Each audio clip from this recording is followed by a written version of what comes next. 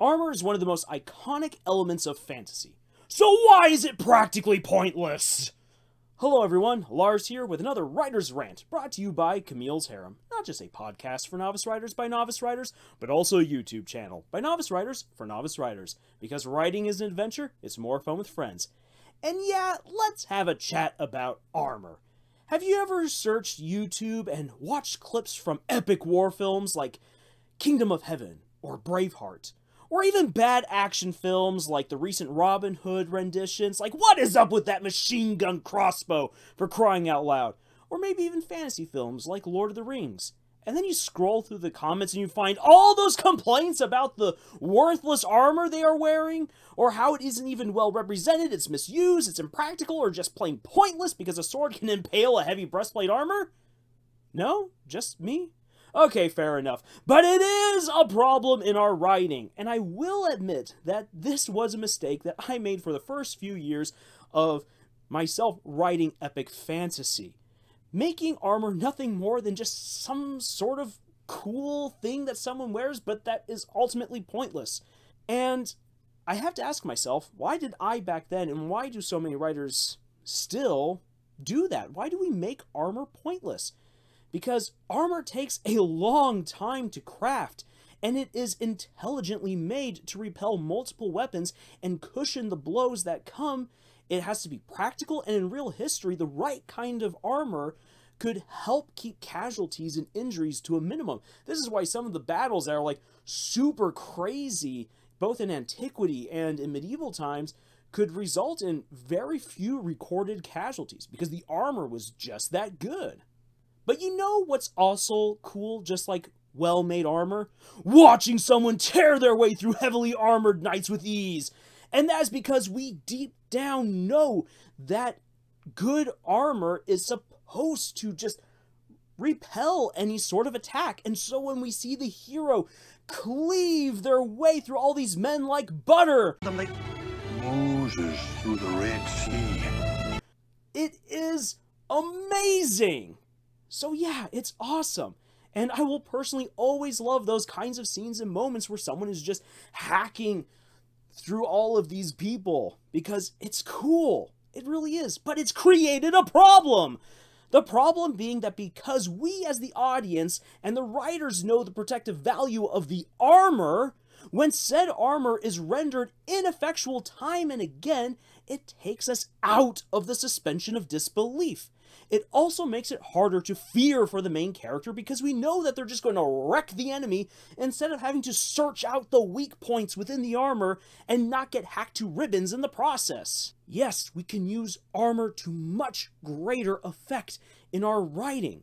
In well-known books, like the books in the Song of Ice and Fire series, we see that armor is often used as a way of identifying the noble house or proclaiming the identity of an individual knight.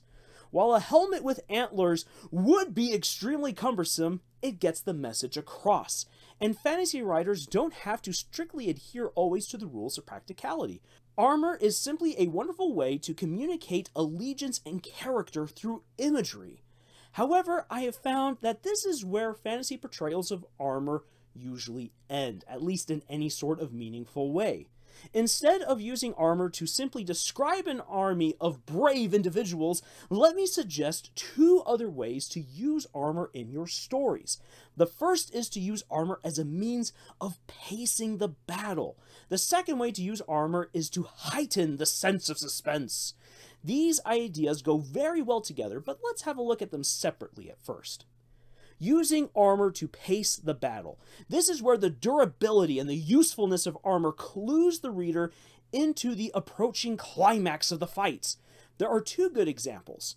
The final battle in the first Eragon book. Yes, I can say nice things about Christopher Paolini and his Eragon series. And the duel between Adolin and Relis in the Words of Radiance. In the first battle in the Eragon book that I'm mentioning right here, which is also called Eragon, man, I keep saying that name so often, and his dragon Saphira are both dressed in full armor. Together they are like a tank on the battlefield around Trojaheim. However, as the battle wears on, both of them take a serious amount of damage to their armor. Eragon's chainmail and leather protects him from the worst of it, but his shield becomes unwieldy, and the dents tear into his shoulder and arm. And when we look at Saphira, her armor becomes harder to maneuver in, and she becomes weaker when she tries to fly because the armor cannot cover something like her wings. So she begins to lag as she loses blood and loses stamina. The armor suddenly becomes more of a hindrance than a help. But even worse, an Urgle comes in and gets a lucky shot on her center breastplate, caving it in and making it very painful to move. And so then when the enemy breaks underneath Trojaheim and enters into the city, Eragon and Saphira go to counterattack, but her armor, the dragon's armor, is so painful that it has to be removed. In order to stop the Urgles in time, Eragon must leave Saphira as she gets her armor taken off, which leaves him alone to face Durza and his compatriots. And Eragon's body and armor are in shambles, so you as the reader now know that this is the end of the battle and that it's going to be a quick and brutal duel. And that is communicated by the fact that Eragon is so haggard, which you wouldn't really have if he was just this epic hero cleaving his way through the battlefield with ease. My second example of this, using the armor to pace the battle, is brilliantly used when Adolin fights Relis and his cronies, in the words of Radiance, in a 4-on-1 duel. They are all wearing magical armor called Shardplate, which enhances the body and makes them nearly invincible. So long, though, as the armor holds. The armor can be broken through things like shard hammers or shard blades. So if the armor's weakened just enough, it begins to lose its power and its effectability begins to wear off, and then it will become cumbersome to the wearer. So in this case, outnumbered 4-1, Adolin has to plan his entire fight around how much damage his armor, his shard plate, can take. And as the reader, you keep track of his armor's damage from the beginning of the duel to the battle's very end, knowing the limits of his own armor and knowing that the drawbacks are going to be brutal if the armor loses power. And Adolin, as the character in this fight, also uses that information, and in fact, he's able to use it brilliantly to his own victory. It's seriously one of the best fights I have ever read. I've already done an analysis video of it. Please go check it out. These two examples are great for both showing how armor can be used to pace and time a fight, but they are also great examples of the strengths and weaknesses that armor brings to a battle. They protect you, but they can also become hindrances if the armor sustains too much damage. My second suggestion for using armor is to heighten the suspense. A great example of this is in the first Iron Man movie. While it uses the first suggestion that I gave as well, let's have a look at this one. Utilizing Tony's power reserves is a way of timing the battle, but the movie helps to heighten the suspense by incorporating the strengths and weaknesses of the Iron Man suit and the Ironmonger suit as well. Tony getting Obadiah to fly so high up that his suit freezes is fantastic, but then he returns right as Tony's running out of power in his own suit.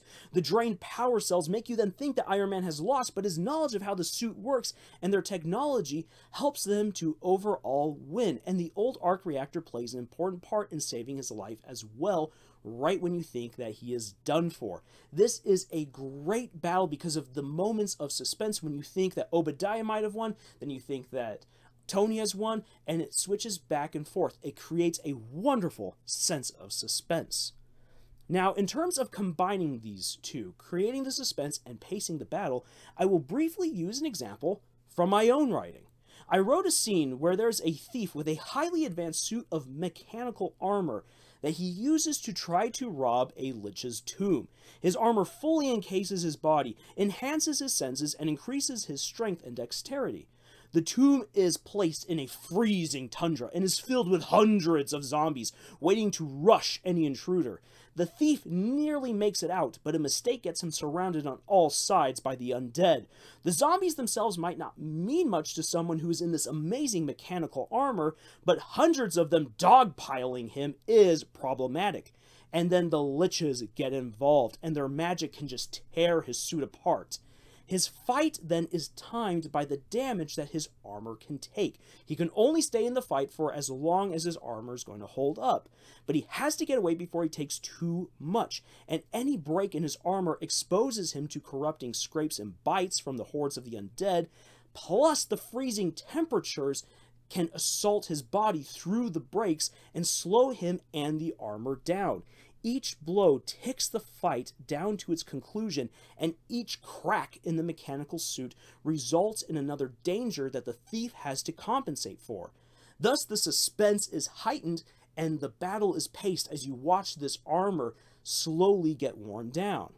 Now, these are two ways that I would suggest that you think about armor in your fantasy stories. How can you use it to add suspense to your fights, and how can you utilize armor to pace the action and guide the reader to the end? Some parting advice that I will also give is this. If you want to have scenes where someone cuts through armor and bodies like they were nothing, save those moments to emphasize something. Something like just how dangerous this person is who's murdering all these people, or how dangerous their weapon is, or to emphasize the difference in ability between people, between the murderer and all these people who are just getting slaughtered. Or maybe you want to emphasize that this is a no-win situation because normally armor and weapons stand up pretty well to each other, and then this person comes in and just wrecks everyone. There's no way that we can win. Or sometimes you might even use one of these moments to provide a quick getaway for the heroes. Some way to save them in a moment where it's like, oh my gosh, how are they going to get out? These scenes can be amazing when done right. But if you use them too often, once again, you break the suspension of disbelief. So don't use them too often. Otherwise, you will lose the wow factor and cease to impress your audience. Alright, that's going to do it for this rant. If you would like more writing advice, please drop by our podcast, Camille's Harem, found on Podbean, iTunes, and Google Play. We have writing exercises for you to check out over our Pinterest page, and writing discussions over at our subreddit. We look forward to seeing you there, and until the next video, y'all, tschüss.